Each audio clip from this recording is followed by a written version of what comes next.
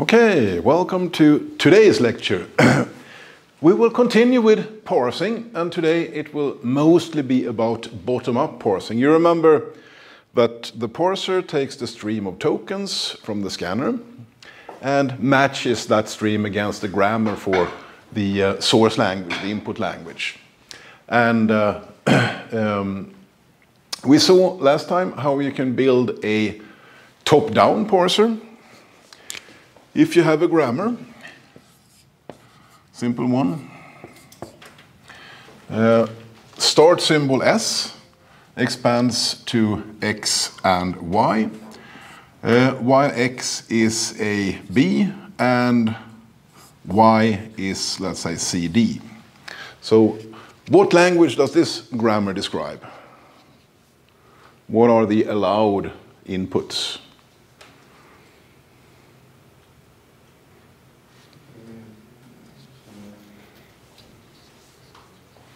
Well, you have the start symbol, and you can derive the allowed input. The only thing you can do with the start symbol is expand it to XY. And then you have X, which needs to be expanded to, well, you only have one choice, AB. And then you have Y, which can then be expanded to, well, again, only one choice, A, B, C, D. So the only allowed input string of tokens is A, B, C, D. And the parse tree, if you have received A, B, C, D as input, well,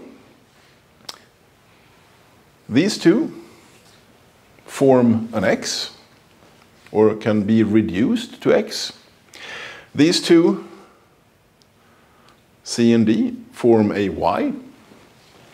And all of it forms, the X and Y forms an S.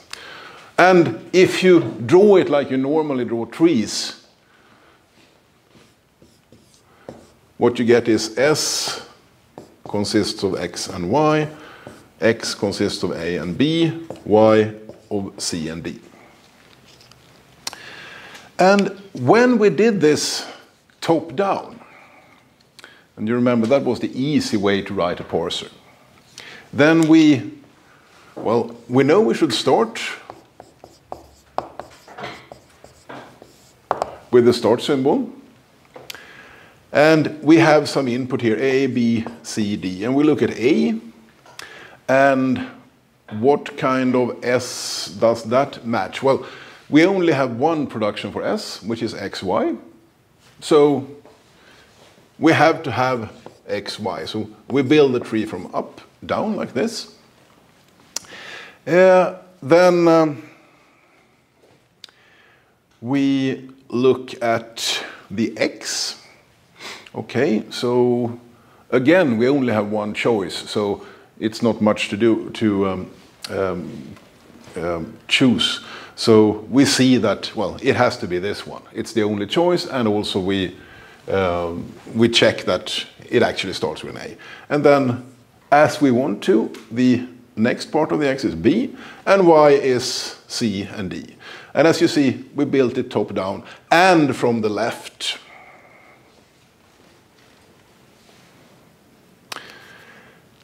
If we have a bottom-up parser for this simple example, let's do that. I delete the top-down tree and the part. You remember how they look.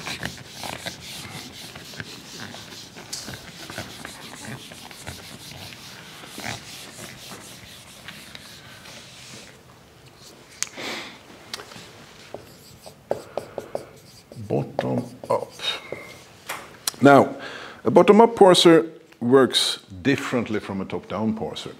You have a stack where you put things while you're waiting for the rest of the input to help you decide what to do with the things you have stored away on the stack.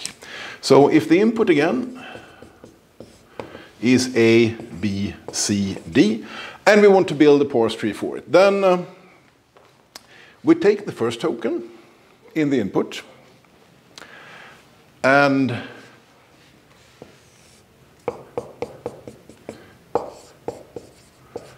put it on the stack. And this is called shifting. Usually when you put things on a stack you call it pushing, but you shift a token from the input to the stack. So the first thing you do is shift.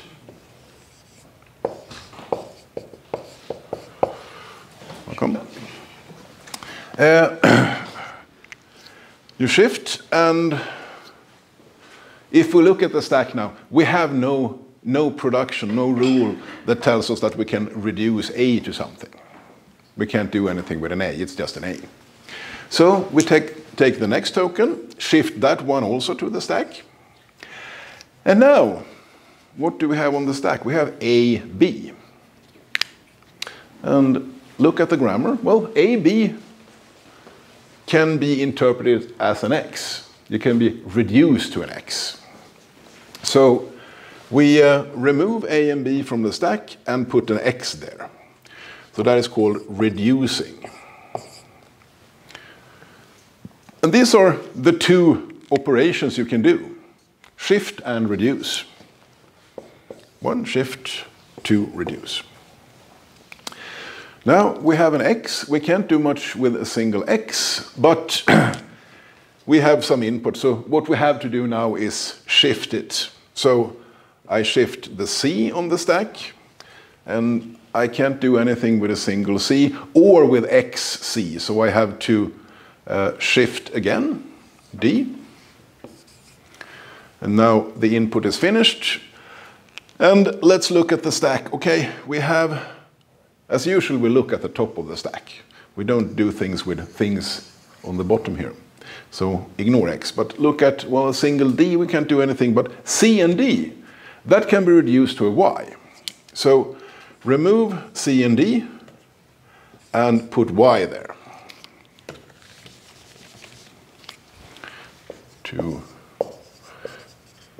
What we have on the stack now is X and Y.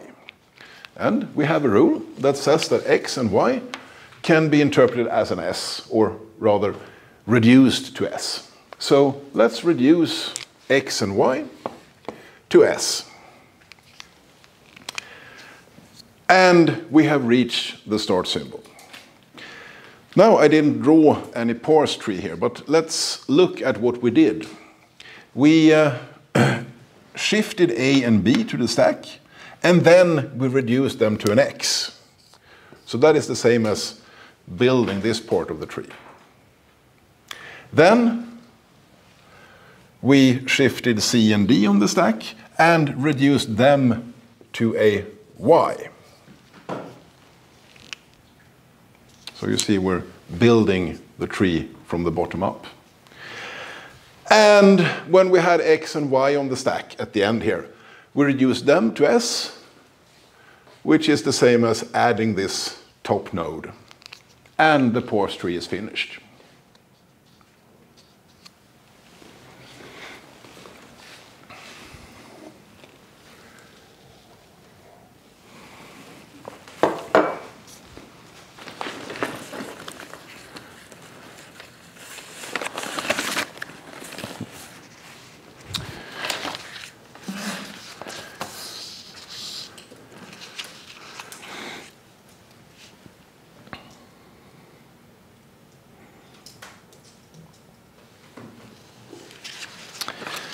So why this type of parsing?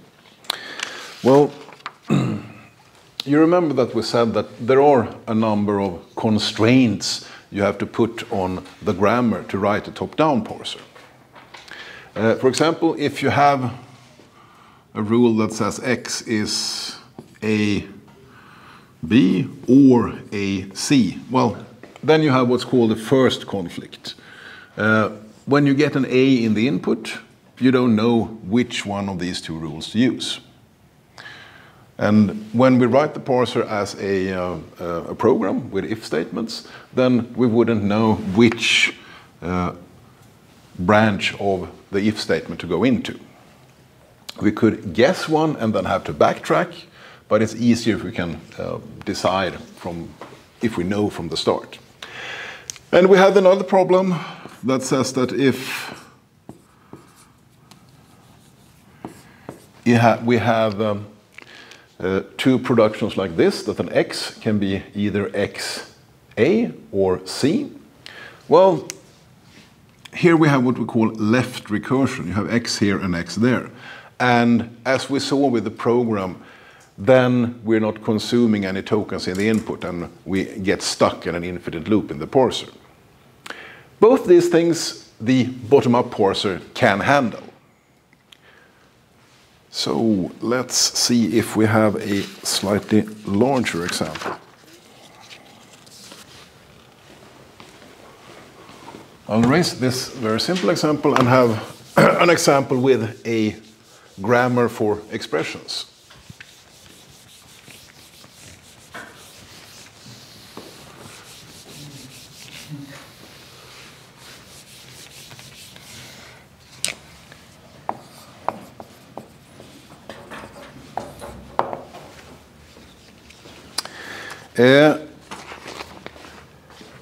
You have three rules.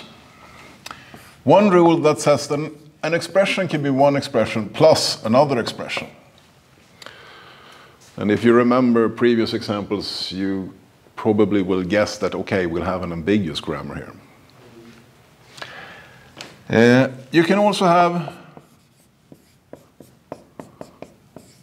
an expression times an expression, forming a new expression.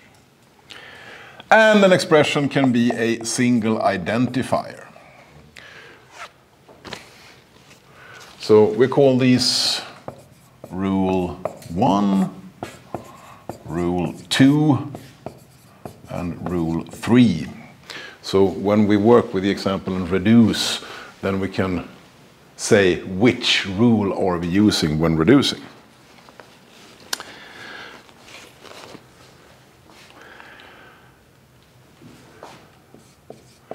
So some input, x plus y times z.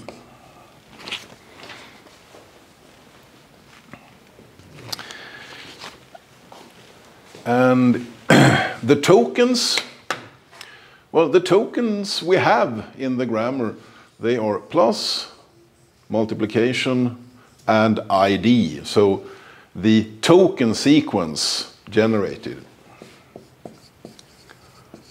is, of course, ID plus ID times ID. And when the scanner generates this token sequence, it will add some information here to the ID, so we know later, in the later phases of the compiler, which ID we're talking about. This is X, this is Y, this is Z. But the parser doesn't care about that. The parser only cares about, oh, here comes an identifier.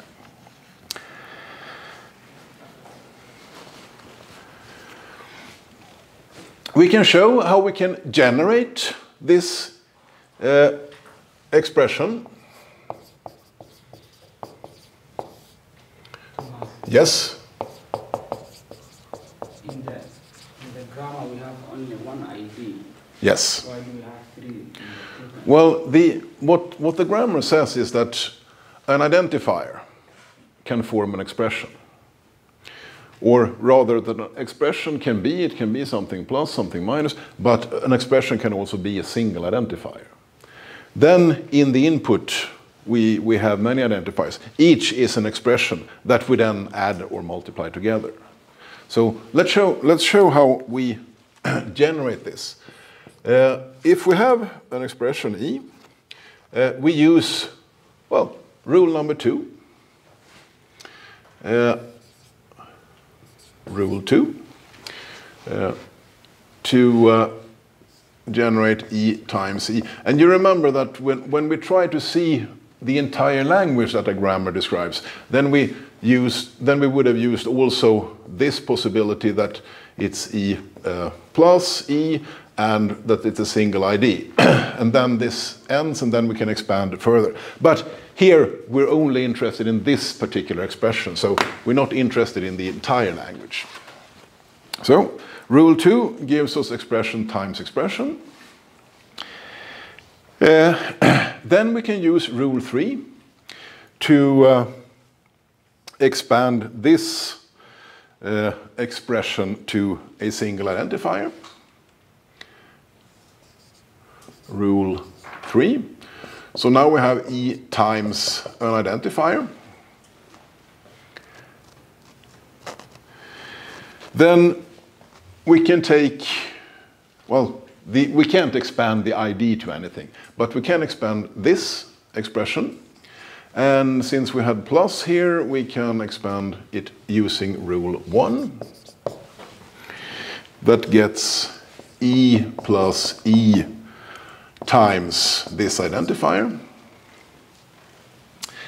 And we're almost finished. We need to expand these two expressions to single identifiers. So we use rule 3 2 times. First to generate E plus ID times ID, and then again to generate ID plus ID times ID. So we see that it's possible to generate this input from E, from the grammar and from the start symbol, which in this case is E, of course, because it's the only non-terminal that we have. Do you see anything wrong with this? Yes.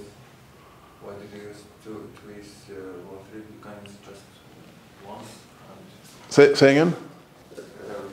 Rule 3. Here? No, not here. Here. Also use, you can use just once and convert E to ID.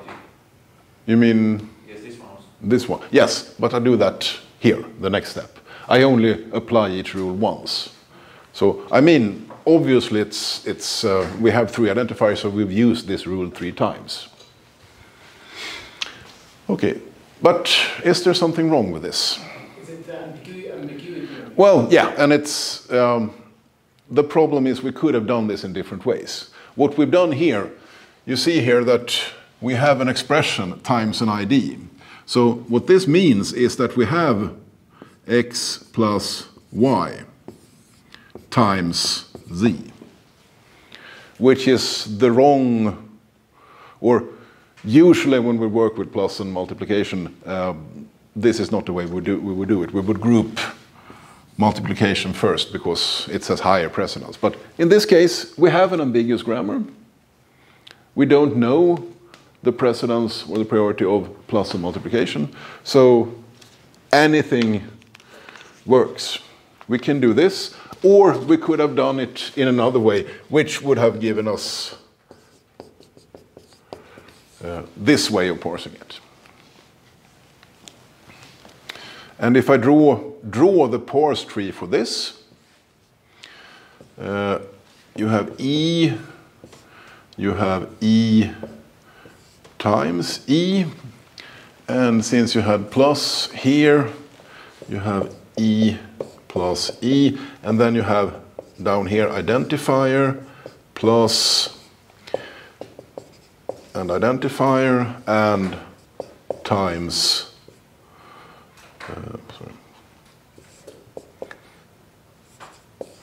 this is the parse tree when you draw it as a tree. And again, this is not the way we would usually have done it, because then we first add these numbers together and then we multiply. Okay? So, will there be some problem for this top-down parser when we try to do this? Correction, with this bottom-up parser. The top-down parser would have had lots of problems. I mean, each of these productions for expression will start with identifier, so we won't know which one to use. So, using a top-down parser of the type we've seen, this will not be possible to parse. But let's look how the top-down parser, the bottom-up parser works.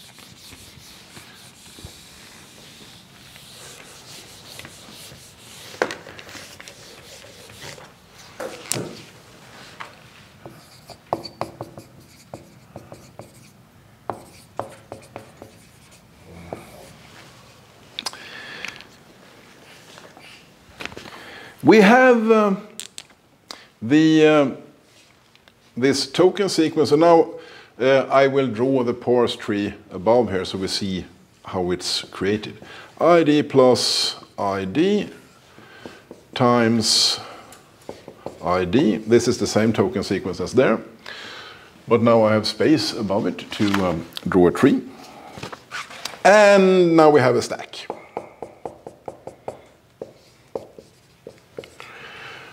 So the first thing we do, I say steps here. What do we do first? Well, remember, we can shift and we can reduce. And the stack is empty. Reducing meant taking things on the stack and reducing them according to the rules, interpreting things on the stack as one of the non-terminals. But we have nothing on the stack, so the only thing we can do is shift. So we shift the first identifier on the stack.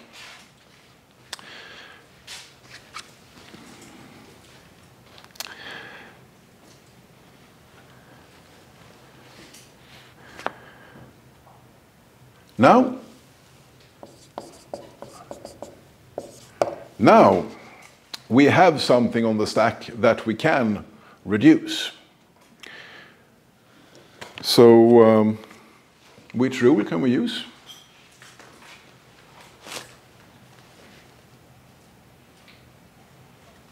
Rule number 3. Yeah, exactly.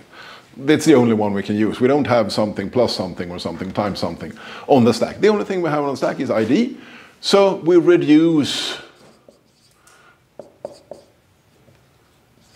using rule 3. So this one is reduced to an expression. Now we have expression on the stack. We could be finished, but there's more input. So we need to shift. I shift the plus to the stack. There is no production that says that E plus something can be reduced, so we need to shift more. We shift ID on the stack. And But there is E plus E. yes, but we haven't reduced the ID to E yet. So before we can do anything with E plus something, we must apply, again, rule 3 to reduce this ID to expression.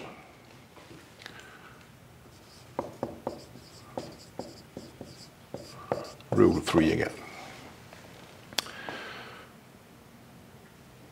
Now we have E plus E on the stack. And here comes the ambiguity. Should we take this x plus y and reduce it?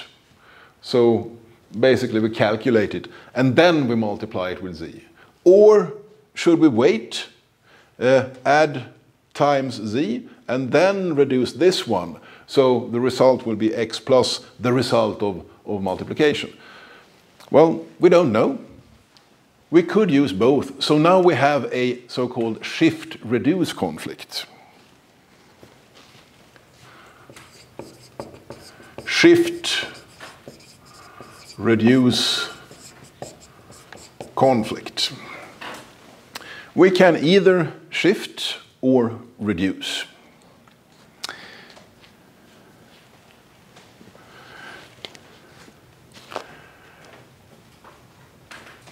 So which one should we use? Well, let's shift, because that will give us the correct priority. But the parser doesn't know this. It's a conflict, shift or reduce. So if we shift, we shift the multiplication symbol, and I forgot to move this current place forward. Now we're here. We only have ID left in input. And if we look at the stack, there is no rule that tells us that E plus E times or just times can match anything. So we need to shift as step 7.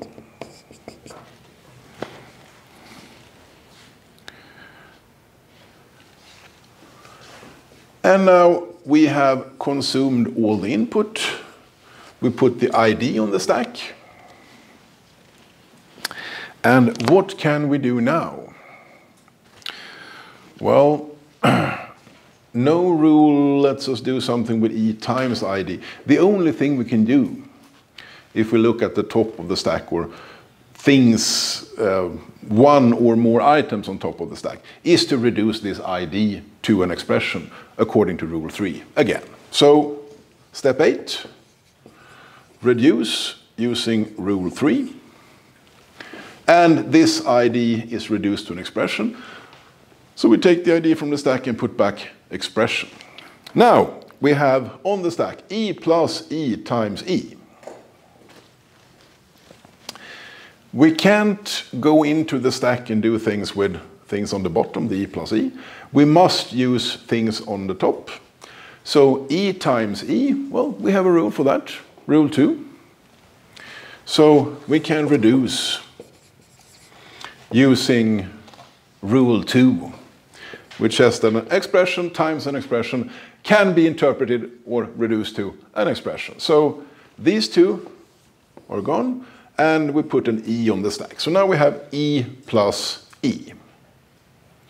And which rule can we use now? The first one, yes. We can reduce again using rule 1.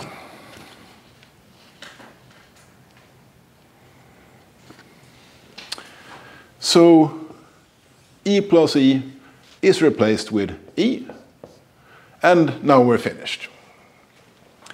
And what kind of parse tree does this create? Well,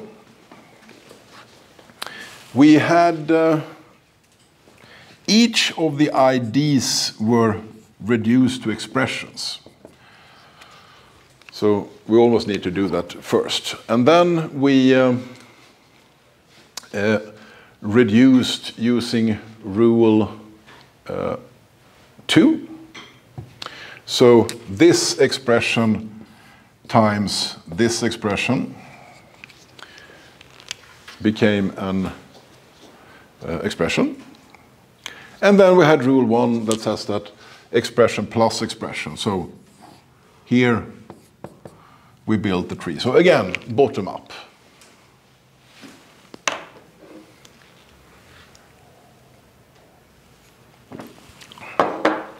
And as you saw, first conflicts were not a problem. Ambiguity are, of course, still a problem because we don't know which way of parsing this is correct according to the grammar, because both ways, both plus first or multiplication first, both of them match the grammar. But we could do it. We just got this shift-reduce conflict. That tells us that, oh, the grammar is ambiguous. We could build 2 different parse trees. But left recursion, yeah, that worked also. We had no problem with left recursion, because we never get stuck in an infinite loop like we did with the top-down parser. Okay?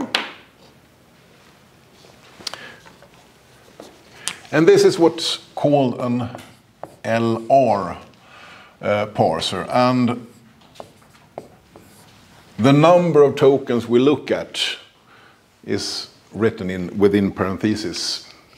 And you remember that this L means tokens from left. And this is how the parse tree is built.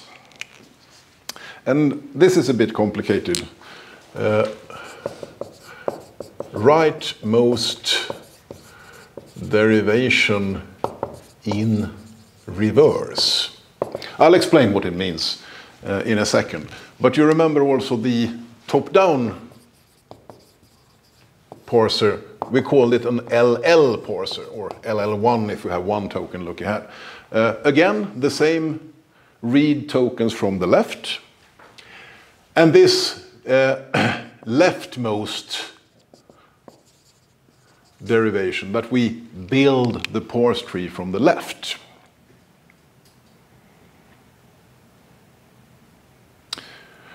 Okay, before we look at this LL and LR, try to explain that. Any questions about this example with the expressions? Remember, stack, you can shift, you can reduce. And if you have a problem, which one to do, then you have a shift-reduce conflict. And parser generators like Bison generate this type of grammar, so this type of parser. So you can have a grammar like this, give it to the generator, to Bison, and it will generate a parser, but it will warn you that there is a shift-reduce conflict because the grammar is ambiguous. Okay? What happens if we reduce instead of shift? If we reduce instead, Number 6. the question was, if we, instead of shifting like we did, we had E plus E, and then we shifted. We added multiplication here, and then it would be expression. Then we reduced here. If we instead reduced this one to expression, and then shifted in plus identify, which is an expression, and then plus, then we would have gotten the parse tree, which, times. Then we would have gotten the parse tree that says that ID plus ID times ID. Then we have this one as an expression and multiplication as an expression. So we would have gotten the other priority, so to speak, of the operators. Sorry for the confusion. Okay? So depending on if you shift or reduce, you get two different parse trees. And being able to create two different parse trees for the same input, that's the definition of an ambiguous grammar. Okay? The thing with LL and LR, those are terms that are used in more theoretical contexts for compilers. But let's go back to this simple grammar we saw at the start.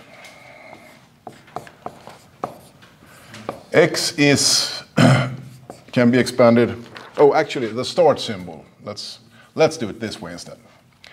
The start symbol can expand to x, y, and x is a, b, and y is c, d.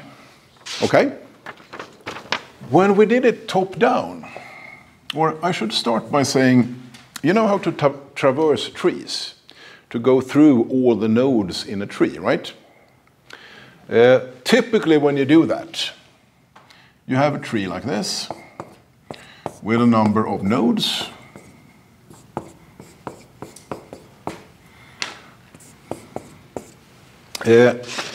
You can do it in two different ways. You can do breadth first. So you do this level, then this level, then this level. Or you can do depth first. And that's the easiest way to do it. You go down the tree, and then down the tree, and then down, and so on, from either the left side or the right side. So what I showed here is leftmost depth first traversal of the tree. You can also do rightmost traversal. I mean, if it's a binary search tree and you want to go through the nodes in order, you do leftmost depth first. But you can also do the opposite, go down here and so on. that is rightmost traversal.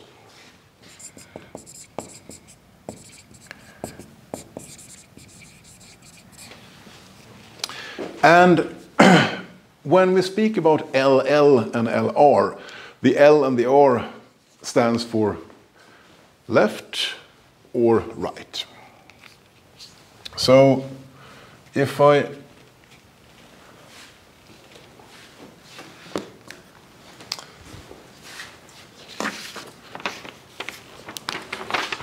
show you again, top down or LL. As you remember, we start with S, then we go down to and build X and Y, and we go down to A and B, and then C and D, because we build the tree from the top down. And the order we go through things is, well, we start with the start symbol, then the start symbol can expand to XY, so we go on to X, then we will match the input A, B, then go up here again and start parsing the Y. We match the input that we have, the C and the D. So this was leftmost traversal, right?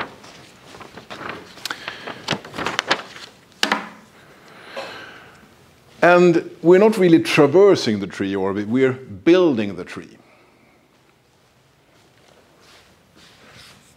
So we generate the tree, or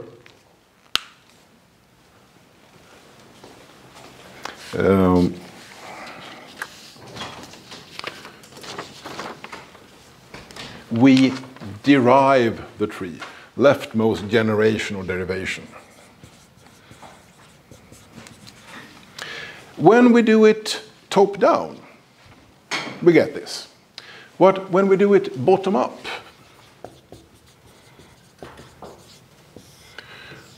LR, well, you remember how it works. We have the stack, we put A on the stack, we put B on the stack, we reduce that to X. Oh, now we're building a parse tree. We have A, B, we reduce them to X, okay.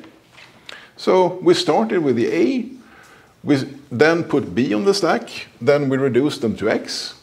So we're building from the bottom. Then we get C on the stack. We couldn't reduce that. We need to put D on the stack. So now we have step 4 and step 5. We reduce those. Let me just finish this example. We reduce these, the C and the D, according to the grammar to a Y. So now we have created a Y. And that was step number 6. And then we reduce Y and Z to S, which is step 7.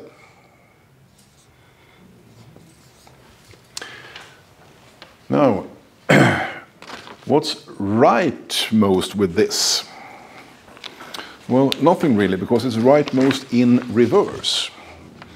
If we look at the way we did it, we started here, went down there.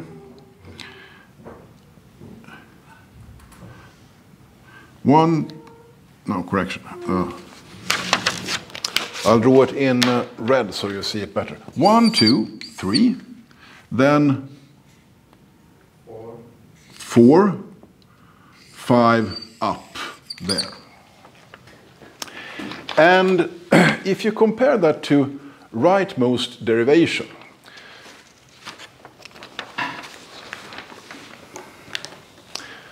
it's almost rightmost derivation, but in reverse. If you reverse, then you go down this way. Rightmost derivation means this, but we did it the other way. So the LR here stands for rightmost derivation in reverse. Okay? So that's why it's called LL and LR. You don't really need to call things LL and LR, but you should recognize the terms when you see them. LL basically just means top down, and LR means bottom up. Okay? Break.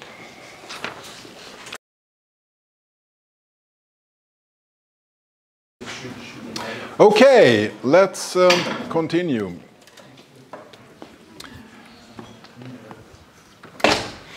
With some difficulties with bottom-up parsing. You remember I said that a top-down parser is easier to write. So if we program a parser by hand, we typically do a top-down parser, like the one we saw last time, or the ones we saw last time. But if you have a parser generator tool such as Bison, you can let that one generate a bottom-up parser, because it puts fewer constraints on how the grammar can be.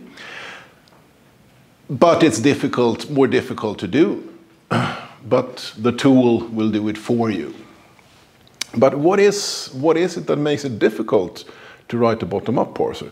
I mean, you still read the tokens from left to right, and you don't need these recursive functions and checking first sets and so on. All you need to do is shift or reduce. And when we can reduce, we do that, and when we can shift, we shift. Or rather, when we can't reduce, we shift. So why is it difficult to write a bottom-up parser? Well, let's look at an example. And here we have a grammar. The start symbol S can be expanded either to XY or ZT. And then X is AB, Y is CD, Z is EF, and T, just like Y, is CD. So what kind of language, or what language does this generate? And is it an ambiguous grammar? You can start suspecting that maybe it's ambiguous because Y and T have the same expansion. C and D can be interpreted both as Y and T. Well, is it ambiguous? Well, let's see. First of all, language. What is the language? Well, we can do as we've done before. Start by expanding the start symbol. It can be XY or ZT. If we start with this one, we can expand X to either, well, we can only expand X one way, correction. So you get A, B, Y, and then you can expand Y to CD. So A, B, C, D is one possible input that matches this grammar. And down here you have Z, T, and you can expand Z to E, F, followed by T, and then T needs to be expanded to CD, so you can have EFCD, and now you can't get any further. So you have two possible allowed input strings to this parser: ABCD and EFCD. And it doesn't matter in which order you do the expansion of X and Y or Z and T, because you get the same results.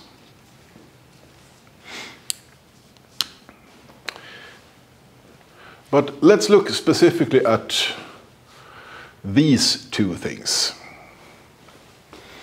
Okay, I have, let's say I have the input A, B, C, D. Well, should CD be interpreted as T or as Y? We have two possibilities. But will that ever be a problem?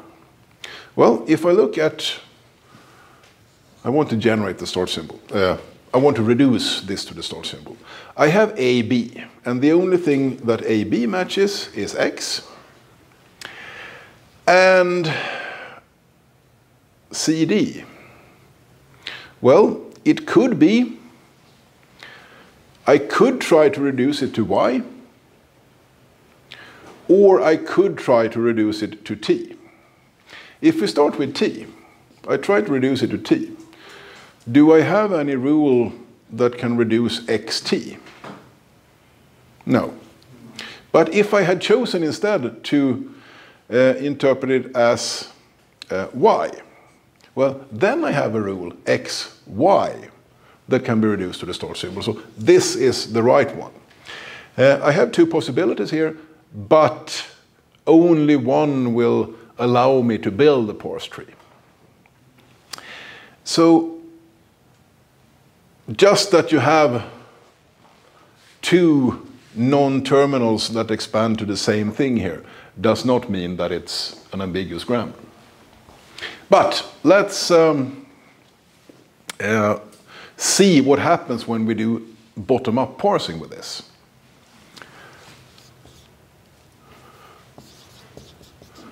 Bottom-up parsing. Well, we have this input, A, B, C, D. We have our stack. So we take A and, well, there's nothing on the stack, so we must shift. We have no rule that lets us reduce a single A to something, so we must shift B.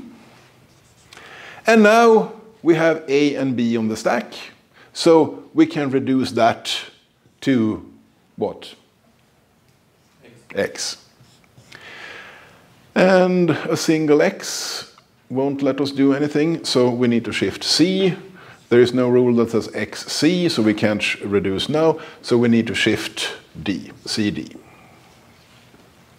And the input is finished, and now let's see what we can do. Well, we can reduce D, C and D to something. We can reduce it to either Y or T. Y or T. And which one is the right one? Well, as we saw, we have to reduce to Y. Otherwise, we will not be able to reduce further with the stuff that's already below this on the stack. So what I'm saying now is that to decide which production to use to reduce CD, it's not enough to just look at CD. You need to look at what is below on the stack. Actually, you need to look at everything that's below on the stack, because you can have complex rules here in several levels. So it's not just reduce according to the grammar, because you need to choose the right production, the right reduction. And to go through everything that's on the stack below this thing you want to reduce, and check which possibilities will let you build a complete parse tree. That's a difficult problem. You could do it like, okay, try every possible parse tree and try to find, that would be really slow. So real bottom-up parsers build tables that let you check, okay, if it's this, then we can reduce like this, use this one. And that is the difficult part with bottom-up parsers. Looking at what's on the stack and letting that decide which reductions are possible to use. Okay? Can we do a top-down parser for this?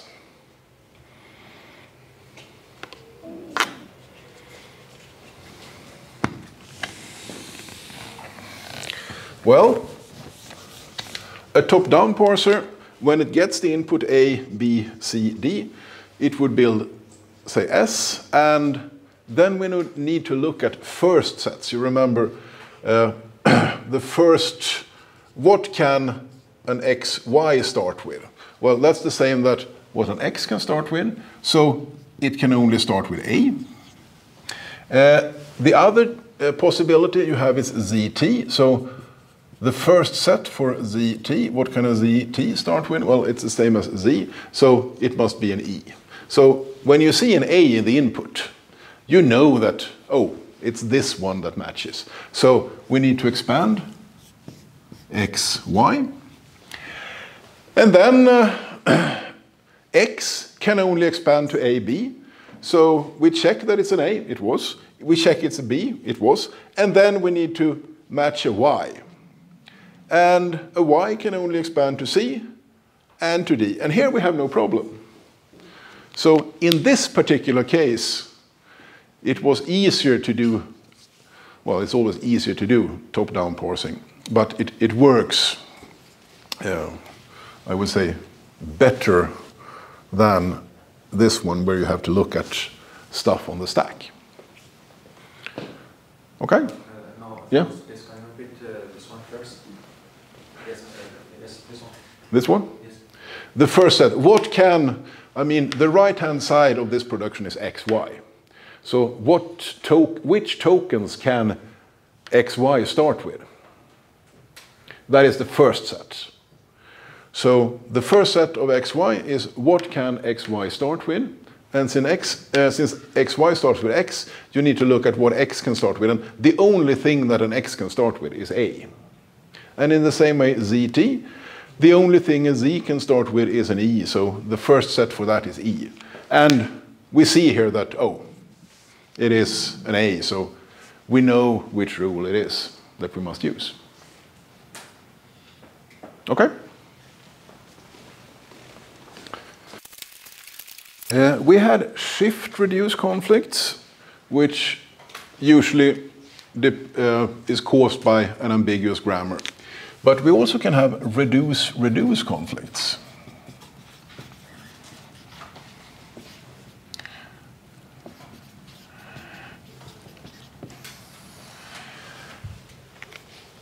And what we just looked at when we could reduce, now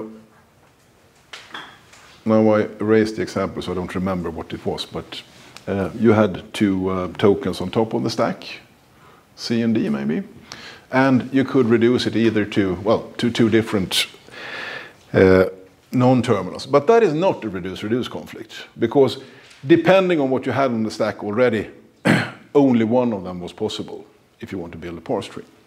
But a reduce conflict, that is when you have an ambiguous grammar and you don't get a shift-reduce conflict, but you get a reduce conflict instead. Two possible reductions that you can do.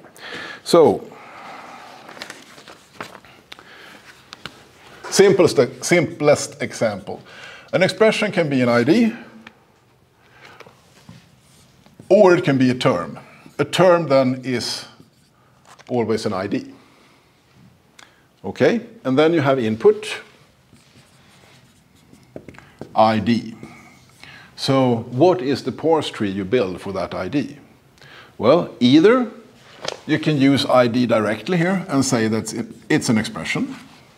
Or if I take the same input again, I can start by saying that this ID is a term, and then the term is an expression. So I get two different parse trees for the same input. Should this identifier be interpreted as a term, which is then an expression, or should it be interpreted directly as an expression? And if we do the same thing we've seen before, we have a stack, we put ID on it, well, we can either reduce this one to expression, or if we do the same again, we can reduce it to term, and then that term would be reduced to expression.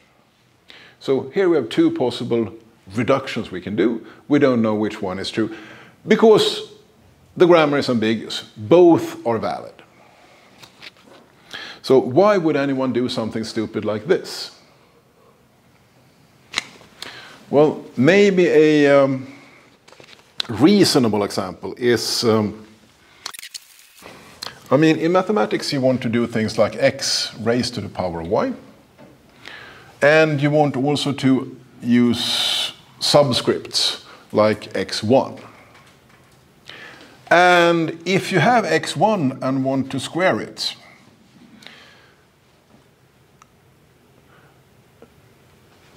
you want to put the 1 and the 2 above each other like this.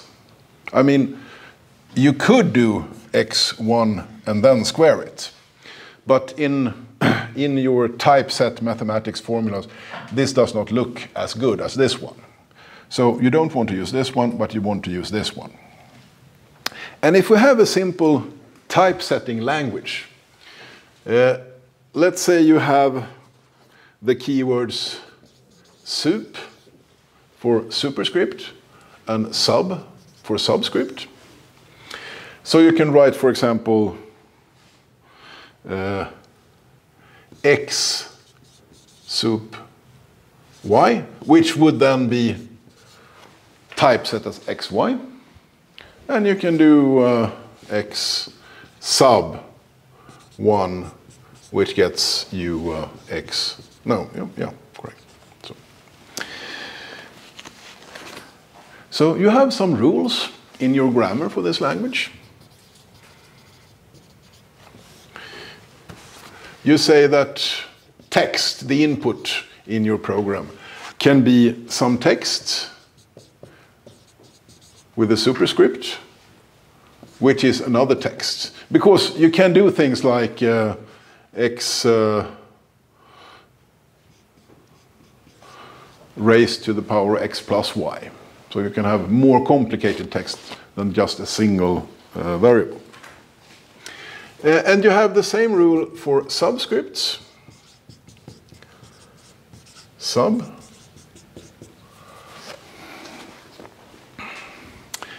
But then you add another rule, because if you only have these two rules, and you do x sub 1 sup 2, this would be translated to x1 and then square it. This is the ugly result you don't want. You want the 1 and the 2 above each other. So you add a specific rule for this case. If you have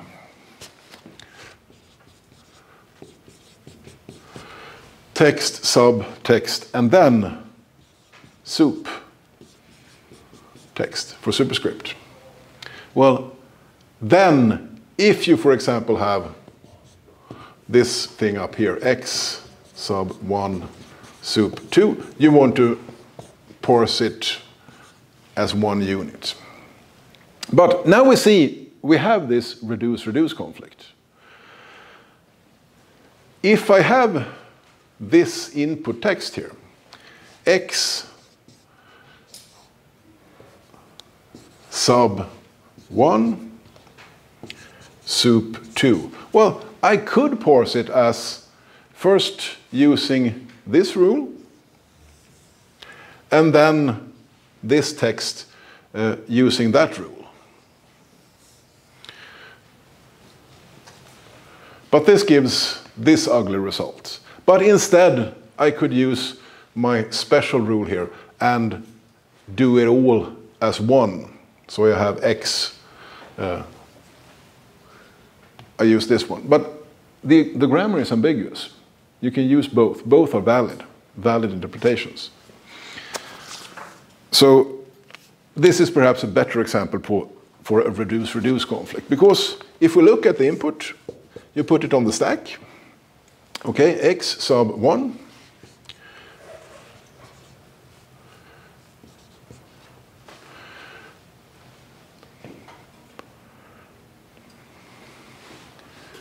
Sup. Oh, actually, I have moved it. It should be this port. This is the way it's supposed to be. This one. And this is this I would have to do first. So I can do either reduce just this part, or I can reduce all of it at once. Okay? Reduce-reduce conflict.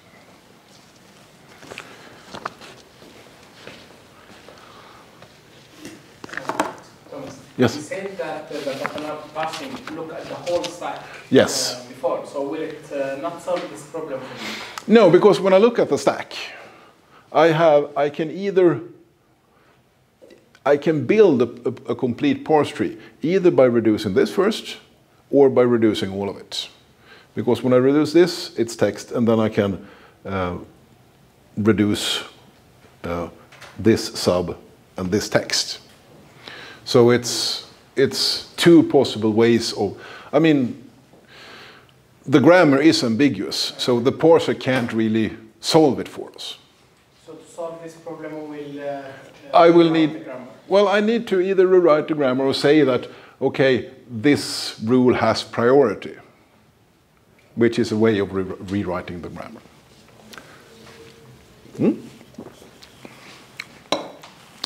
Okay, so remember, when your parser generator like Bison tells you have a shift-reduce conflict or a reduce-reduce conflict, then you have most likely made an ambiguous grammar. So fix that ambiguity. Let's say something more about left factoring. You remember last time we talked about grammars of the type you have an S, which can be either XY or XZ. And to simplify, we can say that X and Y, or X, A, B, C. So this grammar could be rewritten. Instead of this grammar, I can just say that S is either, X is A and Y is B, so it's either AB or AC. Then I have a simple grammar for the same language. And if I have some input and it starts with an A, well, then I don't know if it's this rule or this rule I need to use. So we had a first conflict. We can left factor. We see that, okay, both start with an S. Correction, S always starts with an A. So it's A and then some stuff. You can call it a rest. And that rest is either B or C. Now, you don't have a first conflict. You can write a top-down parser for this. S always starts by matching an A, because the input must start with an A, and then you check, is it B or is it C? Well, depending on if it's B or C, you match either the B or the C. So then it suddenly works for a top-down parser, because you have left factored it. But can you always left factor when you have a first conflict?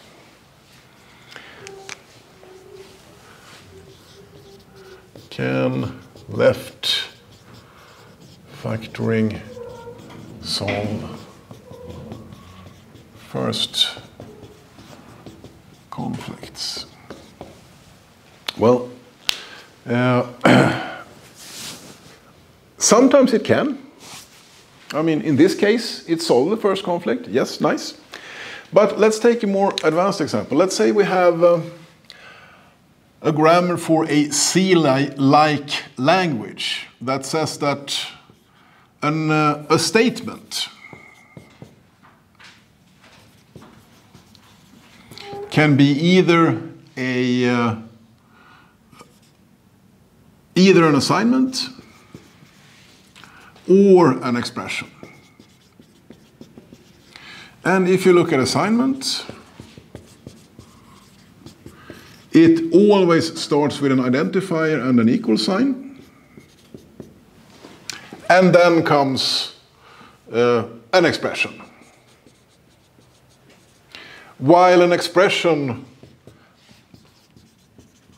can be a lot of things. It can be a number, which is a token. It can be an identifier, and it can be a left parenthesis followed by many things. So an expression is a normal expression. So what is the first conflict here?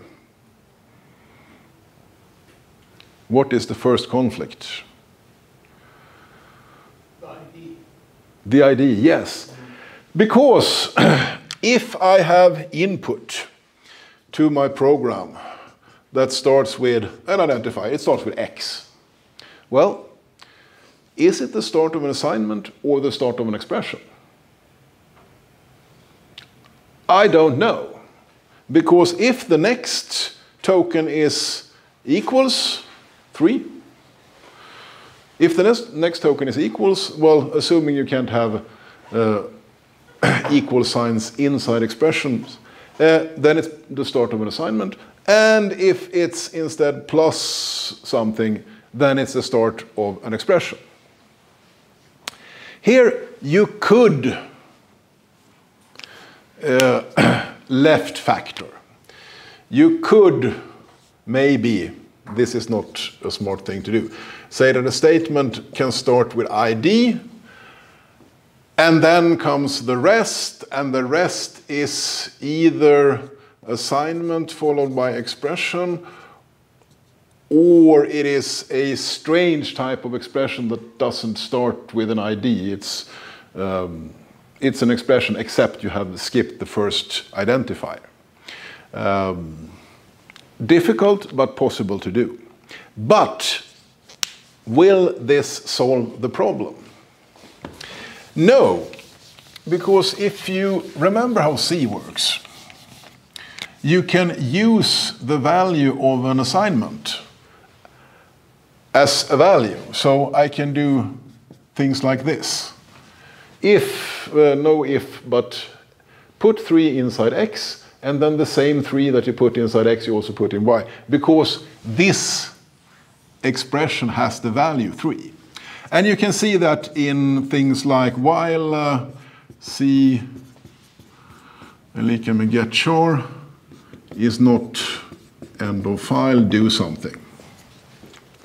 This means read characters from the standard input until you find the end of file character. And here, this is an assignment, of course, but it also has a value.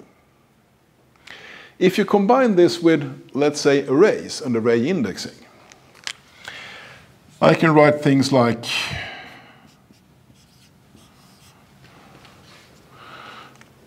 AX equals 3 equals something. So you can put an assignment inside the array indexing brackets. And what is the problem with this? Well, now let me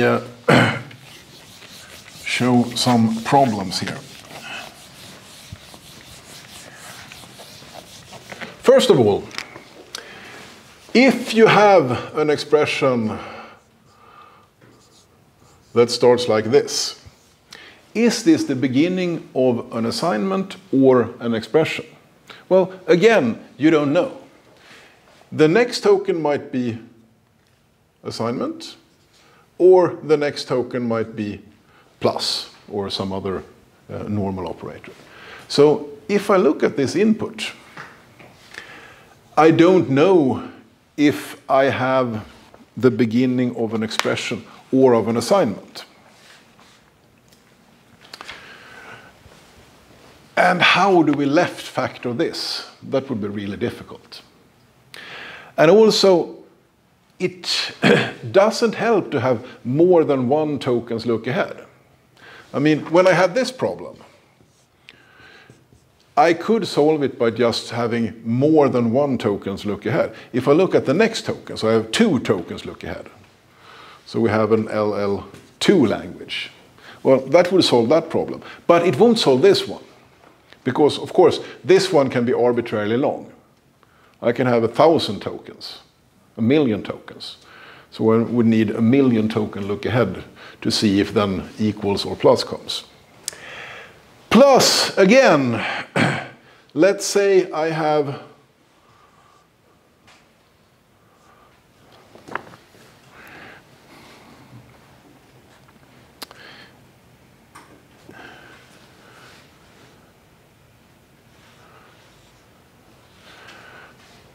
well, I don't know if this is the start of, somewhere over here we will have either plus or equals.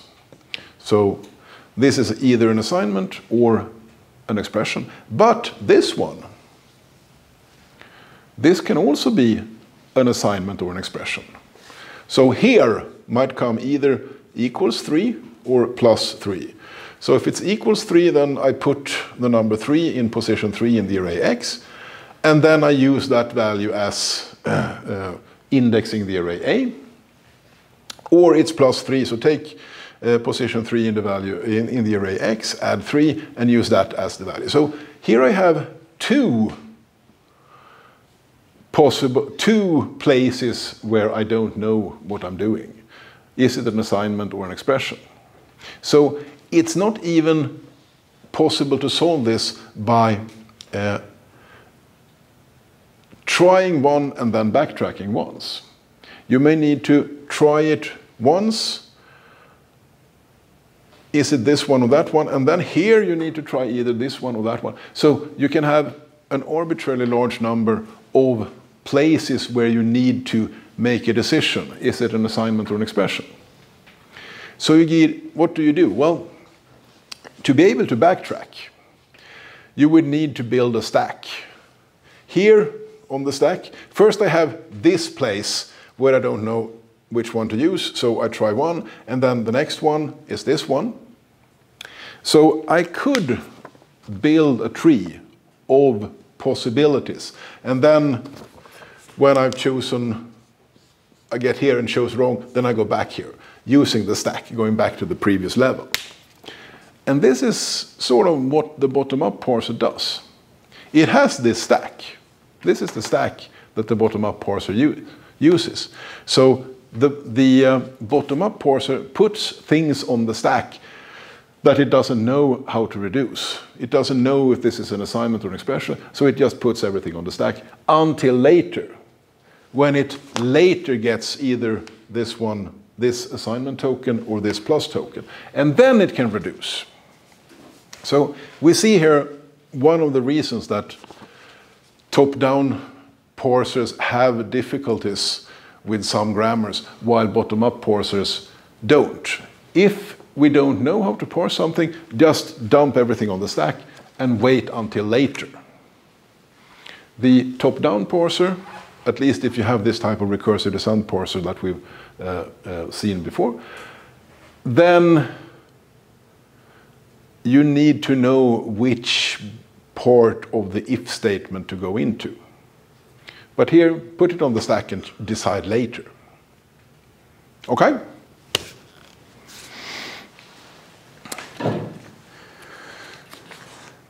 Luckily for you, you will not have to write an actual bottom-up parser. You will work with top-down parsers and write top-down parsers. That was the simple type, you know. But when it comes to bottom-up parsers, you just feed your grammar to Bison, which generates the parser for you. So in that way, it's much easier to use a bottom-up parser because a tool can create it for you. Okay, any questions? Well, I'm sure you will have some questions later, but maybe not right now. Okay, thank you for today. Let's finish a few minutes early. Thank you.